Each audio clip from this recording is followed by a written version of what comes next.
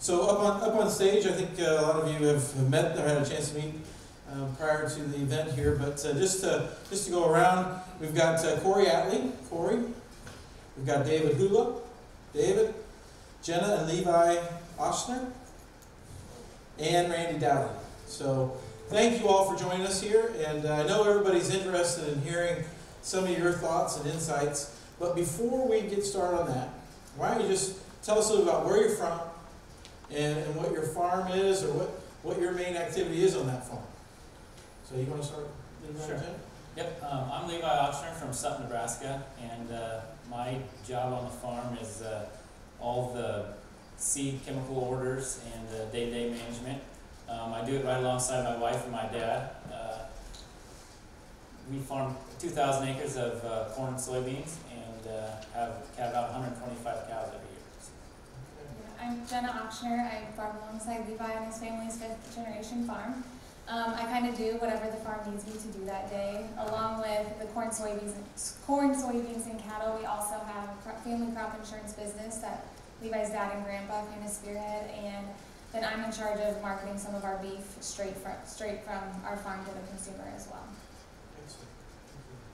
Well, I'm Dave Hula from Charles City, Virginia, and before I explain what our operation is, I just want to commend BASF, because Randy and I had an opportunity to go to Germany a couple of weeks ago, and the commitment BASF has for helping us become better growers and to have the tools to where we can achieve the successes that we have. I just can't applaud y'all enough, so thank y'all for that and for this opportunity to visit with y'all. Also, I'm from Virginia. As what I do, I'm a farmer. So you name it. I just found out I'm a climatologist. So I got 2 younger brothers, dad that's retired and a son, and we're in the seed business as well as raising row crops. But first of all, thank y'all very much for this. Name's Cory Atley from Cedarville, Ohio. We're west central Ohio. We farm 8,000 acres of corn and soybeans there. Me and my father are on the farm with a slew of other employees there. But my main job is pretty much taking care of the inputs and the day-to-day operations, making sure everything stays running. I'm Randy Dowdy, farm in North Florida and South Georgia. My home farm is about 20 miles north of the Florida line. I'm a first-generation farmer. I've been farming, my first crop was in 2006. We grew corn, peanuts, soybeans. A little under 2,000 acres. We double crop as many acres as we can in that mix. As David said, we did get to go to Germany. We got to spend some time with Robbie and Josh while we were there. We got to meet a lot of cool people. And the people that's the decision makers, the forward thinkers. I don't think I've ever been asked to think 10 years out as many times as I was asked when I was in Germany. Or in 2050. Yeah. Randy, where do we need to be as a company in 2050? And I'm like, I don't know that I can answer that. But they are definitely a forward-thinking company. We were actually able to see the people that come up with the molecules, the products that we actually get to use, and that was pretty cool. We were able to see that there's a lot of innovation going on. There's a lot of forward thinking, and we were able to share some ideas of where we thought they needed to go and how to make some of the things they have better, and then also learn maybe different ways that we could use them on our farm to be more successful. And as far as my day-to-day role, oh man, I answer the phone about 3,000 times, send text and emails, decision making and marketing, seed sales, what's going to get planted. If we make a crop due to drought, what we will market and sell, you name it. I wear a hat and coat of many colors. Well, let's jump right in, because I think the theme is record-breaking yields. So why don't let's talk about for the first question for the group is around what do you do year to year that's allowing you to have record-breaking yields?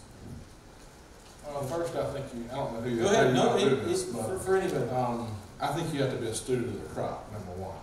You have to understand where yield is captured, and you have to understand where yield is lost. And it's hard for us to manage anything without having data. one of the cool things that David and a professor challenged me when we started having success early in my career was anybody can do it once, now duplicate it. Now replicate what you've done.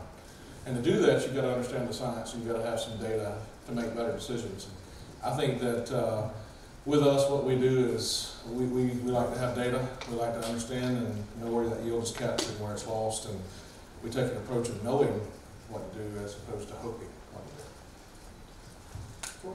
Well, I know for our operation, we're constantly trying out different products, different ways of thinking of trying to raise more crops per year. You can't stay idle. Probably with the prices the way they are today, we're not doing it, for advancement so far for other people, but as much for ourselves. We need every bushel as we can just to keep our head above water. And so we need things that pay, practices that pay, and the best way to find that out is on your own soil. So we're constantly trying different things. We probably trial 30 different products, 20 different hybrids every year. We have 8,000 acres, and we try to have as many different trials as we can out there to learn from. Excellent. Dave? Well, use one of Randy's sayings, see your shadow in your field. So being out in the field, but networking, I think that's extremely important, because as you're looking at trying to do better from one year to the next is, we've just had an uncanny ability to surround ourselves with really knowledgeable people. And so that allows us to make better decisions. And I don't ever use weather as an excuse. It just makes me change the management in season. But just having that opportunity to know where you are and be the student of the crop, like Randy. It's horrible to follow Randy and Cory now. They take out the good idea. But just know you got 616. That's right. Coming. I know. Probably in the middle of you too. I hear you, Cory. Yeah. So that would be just networking, as growers. There's just a wealth of information. And, I applaud Randy. I think one of the neatest things about Dowdy being a first generation farmer, he doesn't have all these preconceived notions. And if he surrounds himself or networks with the right folks, I just remember when he and I first started communicating, look where he's at today. And I like to think I had a little bitty piece of that, but not much. He's just been like all of us, surrounding ourselves with good folks. Jenna, Levi? Yeah, I think trying new things, and you are in a unique position, Randy, where you come from a generational farm, so we kind of have to break through what Dad and Grandpa have always been doing, and them not being as risky, and then us wanting to take a risk and try new things, because we're not going to get better results if we keep doing what we've always done. So trying new things and proving to Dad and Grandpa along the way that it's a good idea. And that's not easy when I got the fertilizer machine tore apart 5 days before we were going to start fertilizing.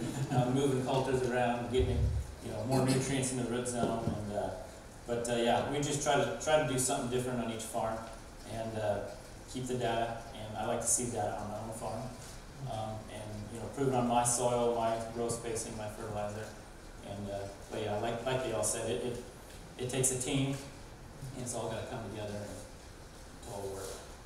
So give us an example of one thing that you're going to do. So you guys are all forward-looking. You're all doing your demos on your farms and comparisons. Tell me one thing you're thinking about doing different this year that you're going to adopt, that you tried this past year, maybe the past several years.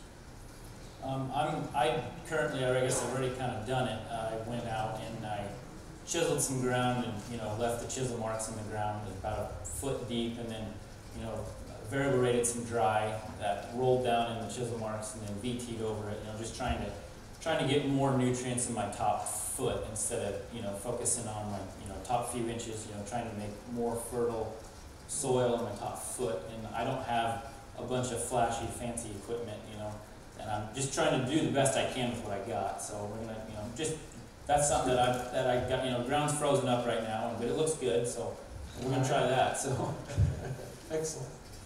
Well, I'm going to put more Veltima out. Okay. All right. So, no, play with it. We just had an experiment this past year, and, we put on a different specific time. So, experiment with that. And then also outside of that, I've been in a continuous or never-till environment, and just like Levi said, experiment with some strip till type technologies, and we're incorporating a soil warrior the last couple of years and seeing some unique things about that. And in doing so, all that is helping me in my planting process, just to make sure I stop the sins of that. And you know, once the corn comes up uniformly, which is their goal, then now you're enhancing the entire crop. So when we make the Veltima application or whatever inputs we're applying, we're influencing 100% of that crop, as opposed to what percentage of it came up uniformly. And just trying to keep enhancing that. For me this year, we're going to try some corn after corn no-till. 20-inch rows we're on, so high population. We really haven't tried in the past because we've been afraid of it. Why are you going to do that?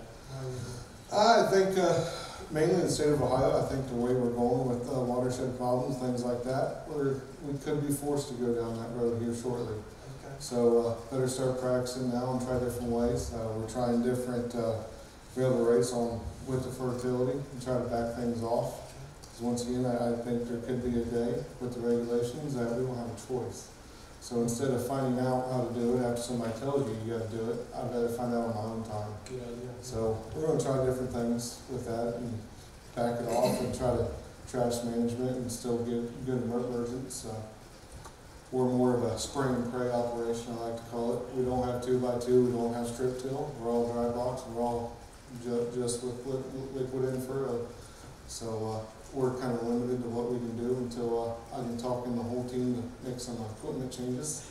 So we're going to work with. So we're trying to do the best that we can with what we have. Good, thanks for sharing. We're coming from the Chesapeake Bay watershed. You better be cognizant of regulation, because it is going to come. That's And you just need to be a forward thinker on that as well. Documentation is key. Good insight. Randy, what about you? Well, for us in the southeast, I mean, it's not a matter of if we're going to get disease. It's not a matter of which disease. It's when it's coming and how many times we have to combat. We get disease in cotton, small grains, peanuts, you name it. Yeah. Produce, corn, soybeans, every crop just about gets sprayed with fungicide of some capacity.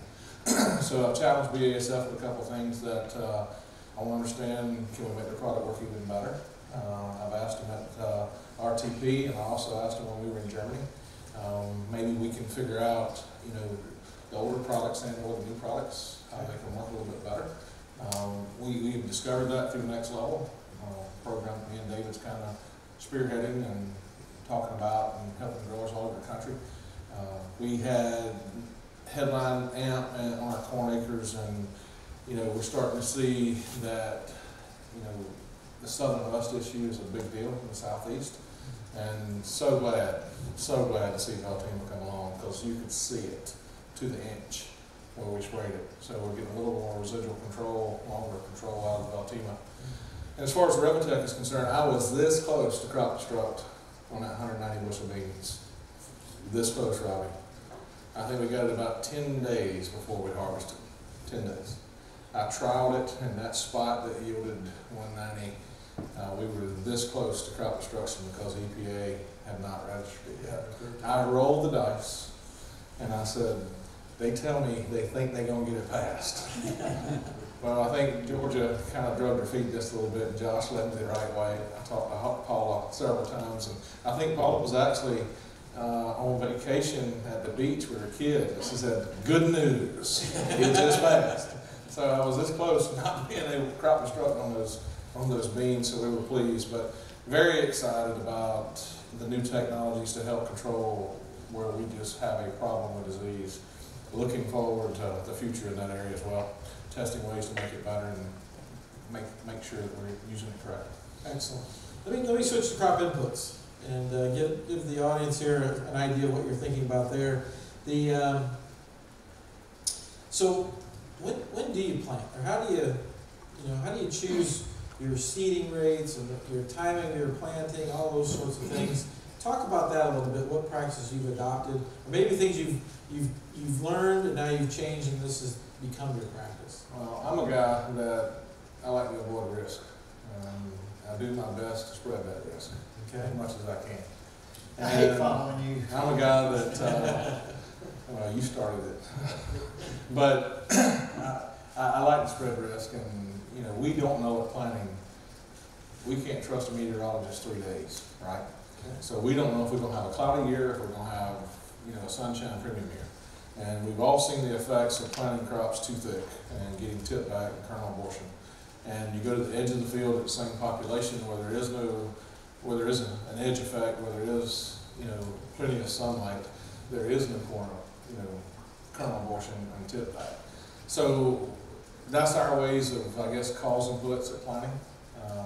A lot of people use those in the markets every day to hedge their bets. They can sell today and still be in the game if markets go up or down. So we're a big advocate on, you know, varying populations, just because we don't know what the weather's going to be like 60, 70, 80, 90 days later. And so we do that on a lot of acres. And as far as contest acres, obviously we're trying to learn from those acres to see what we learned there to put on larger portions of the farm. So. We've pretty much adopted the beans first strategy, mainly to save ourselves from ourselves. Okay. That was always the first chance he could get. We was getting out in that field and we was gonna plant corn. When's that? When's early? April. Okay. We've been trying some March beans, but we still have snow on the ground in March, so we haven't had the opportunity. I'm not gonna try something just to say we tried it, and I'm gonna give it a legitimate chance, so Okay. we haven't been there yet. Well, we typically try to get our beans out. We've seen that beans, you know, they enjoy the stress early. Corn, we want to get, you know, that corn up out of the ground and going. We can't have a bad day early. So, soil temperature wise, you know, we can save ourselves from that. And variable rating, we will variable rate anywhere from about an 8,000 population swing on corn. North narrow rows, you know, on our poorer soils, we enjoy being able to drop down that population. It's really helping. We're not going to break any yield records with it, but well, in the pocketbook, it sure does help. 20-inch rows. Right? On the 20-inch rows, correct. Okay. And then on our better ground, you know, we can push it up a little bit and be able to still be able to feed it and still hit that yield goal. You know, beans has just been the complete opposite. We have yet to really find the bottom barrel of that bean. You know, we thought it was at 100, then 80, now 60. You know, this year our threshold was 35,000 due to the weather. So as long as we had a standard of 35,000, we was going with it. Excellent. Listen, I'm in the seed business. As you saying 35,000 seed population on soybeans, I'm gonna lose sales. But now, risk management, like Randy said, we're in the seed business, so, you know, we try to diversify. But in reference to corn, similar to Randy, but the next step I do is I split the planter. I plant 2 different hybrids. And I spent a lot of time pre-season talking with my Pioneer rep, my Dynagrow rep, or whomever, and try to match hybrids that have similar maturity dates but different flowering dates. And did experiment years ago with some white corn and yellow corn to see how that would actually, what it would express, particularly in a stressed environment, because most of our acres is dry land. And, you know, on the southeast, you're 7 to 10 days from a drought. So mitigating risk is key. And if you're changing populations, I know I challenged Alice as she tried to explain it up here with different populations, different hybrids in that Veltima trial. But she got some, you know, rewarding data, I trust. And, you know, we're all in risk and mitigating risk. And that's how, a couple of ways I do outside of the seed business. We're kind of opposite of Cory. We plant 36-inch rows, so we've played with population a little bit with a twin row planter to try to bridge that gap a little bit. Levi can touch more on exactly how he decides to do that. But yeah, we cold germ test our corn when we get it, like the actual seed that I'm going to plant, and that kind of gives me a better idea of what can handle a little bit more cold soil temperatures. Because I planted corn May 17th last year, and it still got down to 38 degrees that night, and that's not ideal. We're up against the late insurance planting date of May 25th, and after that they reduced coverage, and so we got to just do the best we can with what we have. And So, Levi, have you ever seen chilling inhibition on corn? the damage it can do by planting Yeah. and getting that cold drink water? Yeah. I'm just curious. 'cause Yeah, it doesn't look good. No, It's it's not not fun. good. I mean, and I've watched some of my neighbors go out and plant early, and that corn doesn't come up for 16 days. I mean, and then when it does, there's you know, it's not good. You know, that's, Uneven or- yeah, it's tough. It's tough. Excellent. So, and fertility, how's fertility play? Or are you managing it the same way you always have, or have you changed anything the way you fertilize? We grid sample, we variable rate. It's all about putting the nutrients where they need to be. You know, if your field's really high in phos here, well, you don't want to add more phos. I mean, if you're at a level where you know you achieve your yield goal, you know, you need to put it over here. You know, so we kind of try to, you know, put the nutrients where they need to be. We also tissue sample, you know, see what's actually getting into the plant.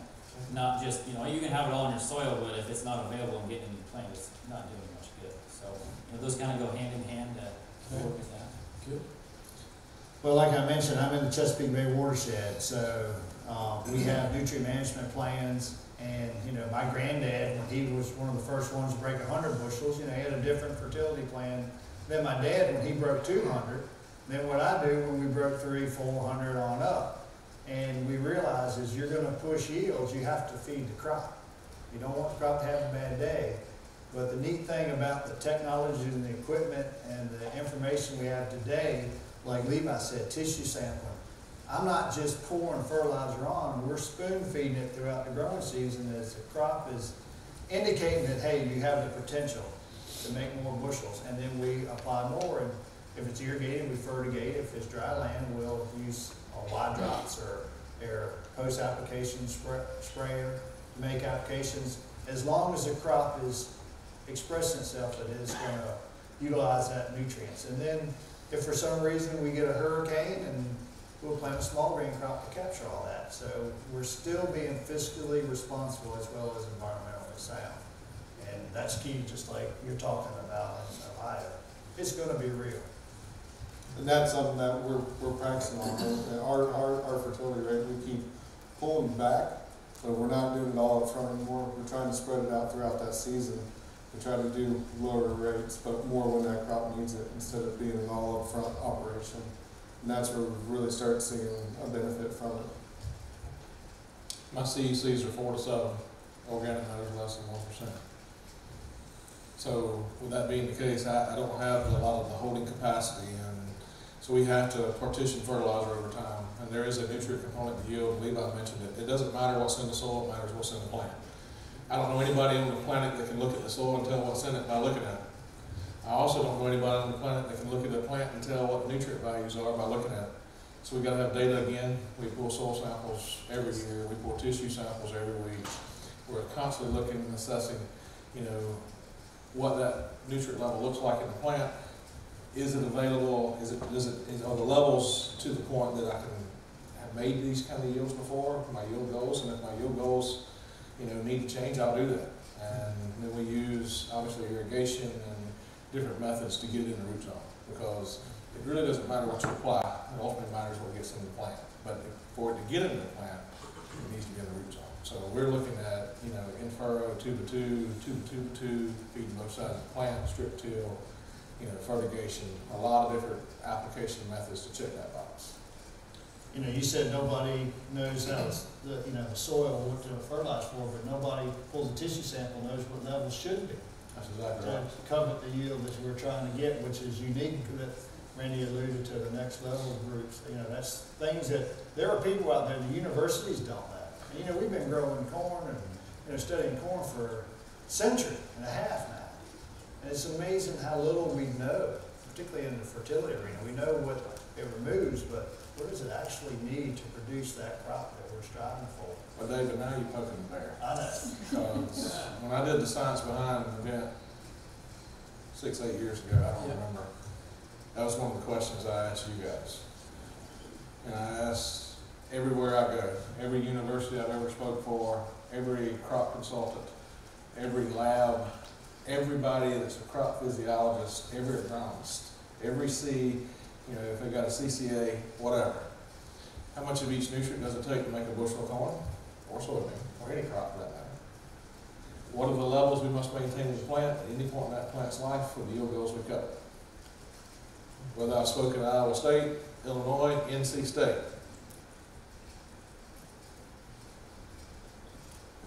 Crickets.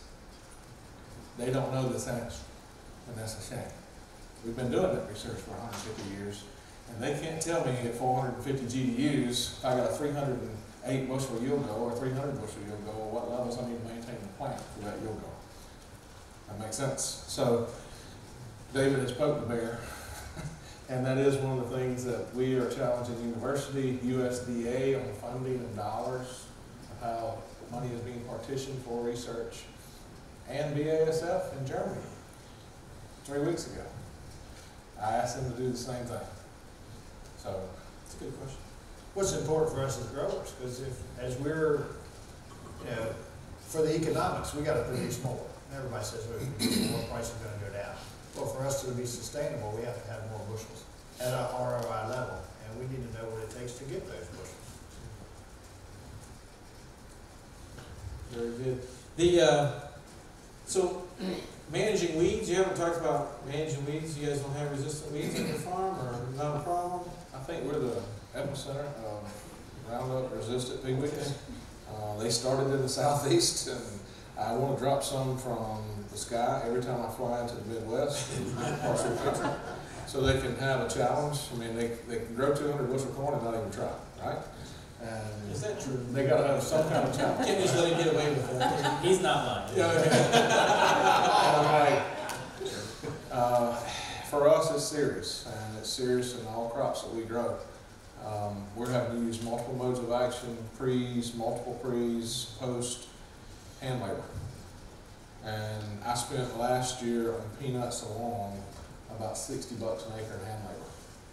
Hand labor. Hand labor, pulling pigweeds. $60 an acre. So, no pressure. Mothership, BASF, I said, we need some help on peanuts. We still need technology, job. don't We do a pretty good job with corn, Okay. and we've got a lot of great products out there on corn to help, and beans to help control big weeds. But for us, weed management and peanuts is we need another option. Cory, how about you? Ours is, giant rags, mare's tail. Those are two pesky weeds, but, now with Ingenia, it's no longer a problem anymore. Ingenia takes it out. Okay. Yeah. Very good. Dave, how about you? Anything? Yeah, I mean, rotation's key, and, once you find the pest that's resistant, it's too late. So, we've transitioned to a lot more pre's, and then we've played with Liberty chemistry. The seed business, particularly in the soybean side, we grow everything from conventional, Liberty, Eugenia, or dicamba beans and enlist beans. So we've played with it all. If you have a problem, you just need to know what chemistry to start out with and address it. Don't let it become an issue. Hand labor, we don't pay for hand labor, but I pull a lot of weeds if I see them. We're not going to let it go to seed if we can. Sounds like you already trained. Come to Georgia and I'll push you. Yeah, that's right. Not interested. You got too many gnats. You do have that. Yeah. How about you guys? Oh, I got a couple of sharp corn knives at home. My dad's always been a stickler on never letting weeds get away, and we really don't have much pressure. There are some resistant weeds, but we kind of implement a little bit of tillage along with the new chemistry, the Ingenia, and we're pretty fortunate, really. So we can't complain much at all on the weed side of it. But we've gotten there just from family before us being good stewards of the land and taking control of that early and making sure it doesn't become a bigger problem. Put a no-fly zone for Randy over your farm. It's coming. And that's not because I'm going to drop a seed. I'm just telling you, it's coming. So a lot of people feel like that they don't want, it'll be a problem and I'll address it then. That is a proactive approach, not a reactive approach, because it's a problem. People need to make sure they're cognizant of that. It's a problem with pigweeds, I can assure you. Yeah, we agree. So just a couple more questions, but the previous group showed you some new technologies, or technology to think about. I know you guys are experimenting with other technologies, but talk about the one technology you're going to adopt different this year. from a technology standpoint, not a BASF chemistry, not something like that, but a technology that you're going to adopt this year. And then I'm going to ask you the last question of the discussion about Tech trials. But your technology? Yeah, I want to get into the climate field view. It's been something I've been looking at a lot. I might do the free trial this year to get started, and I need to get my dad out of the combine so I can put some more technology and yield data stuff in there. But he doesn't like to wait and calibrate, and he's kind of a little randy in there. So, but he's a good help. But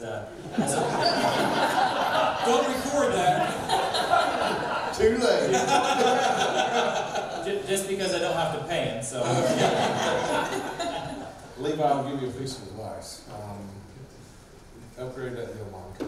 It's hard to manage and change anything you don't measure. Yeah, And I don't care how smart you are, you can't remember where the highest yield was in the field in your brain and record it, and then go back to that exact spot and understand where that highest yield was, and say, you know what, the field average was 225, and I had 19 spots that made 290.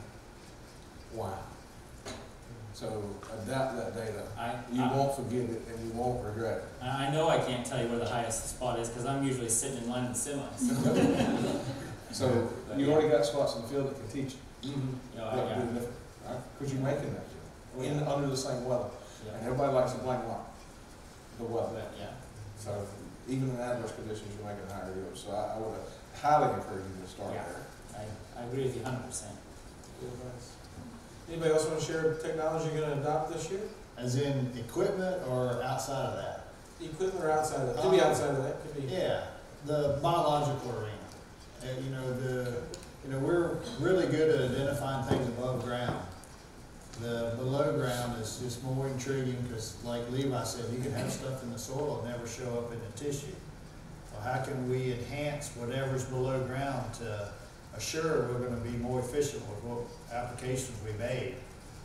I feel we've been playing with that for years.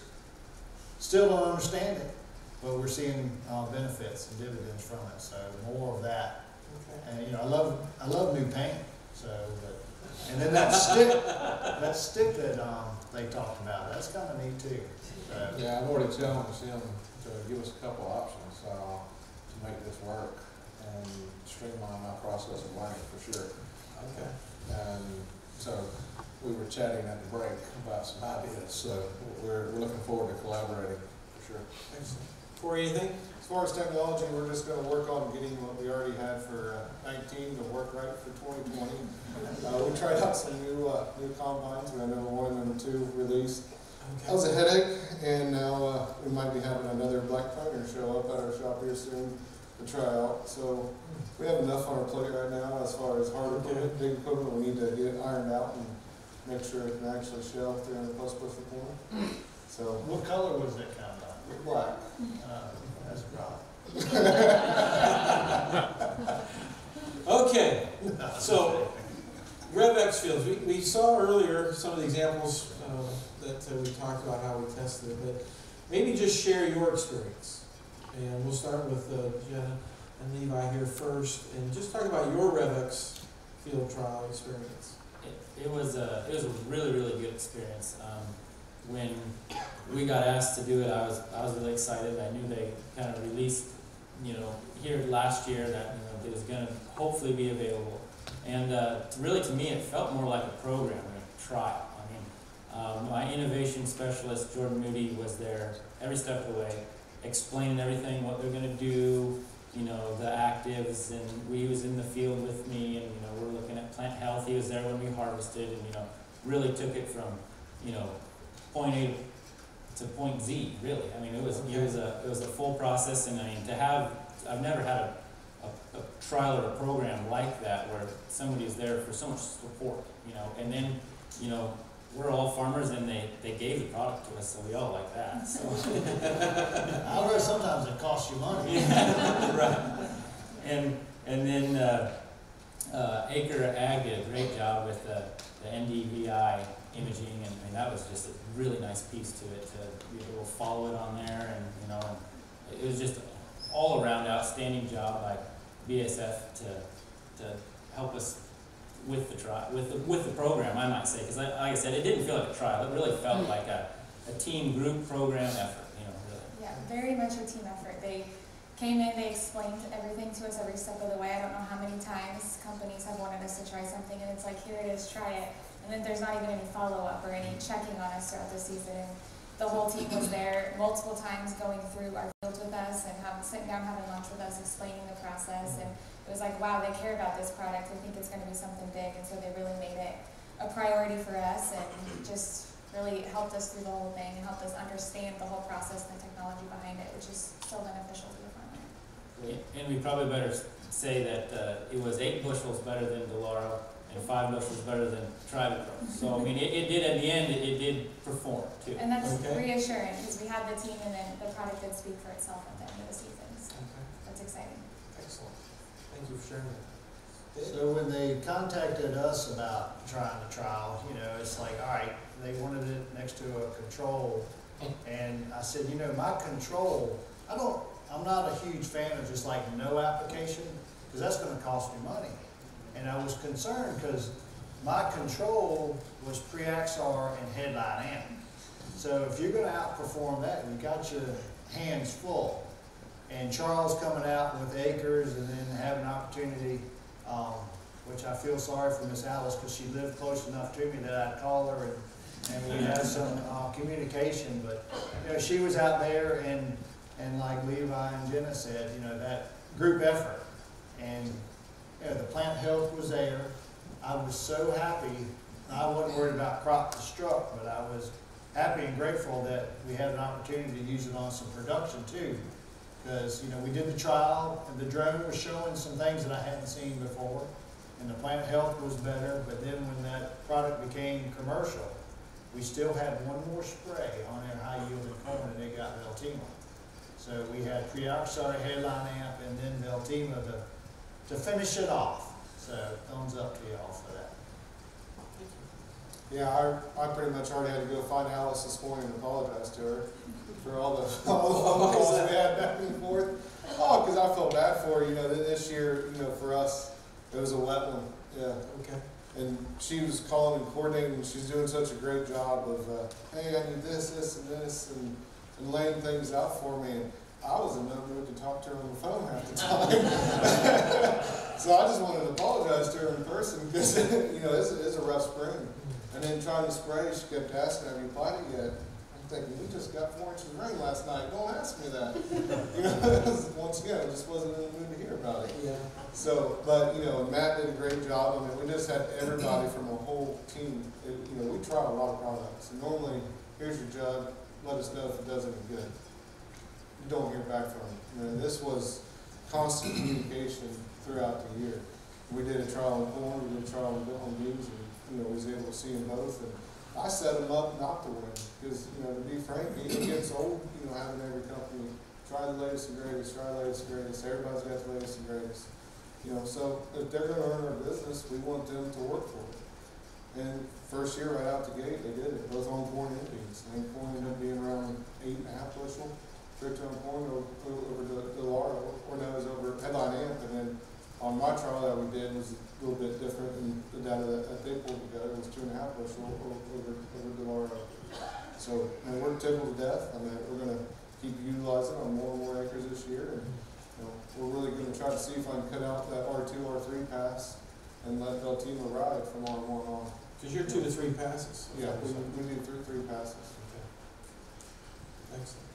Definition of insanity is what? Doing the same thing over and over again and expecting different results.